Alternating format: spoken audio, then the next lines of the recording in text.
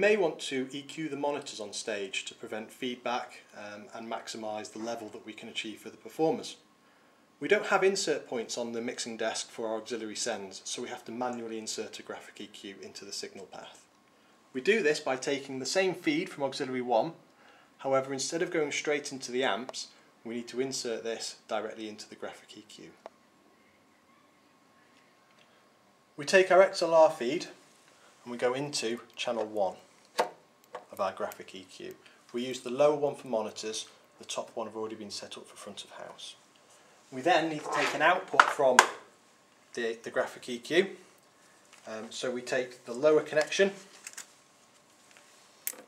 and use an XLR again.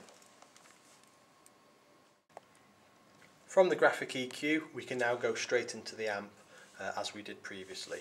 So we're going to go into number 1 because that's the one that we've already got connected to our stage monitors.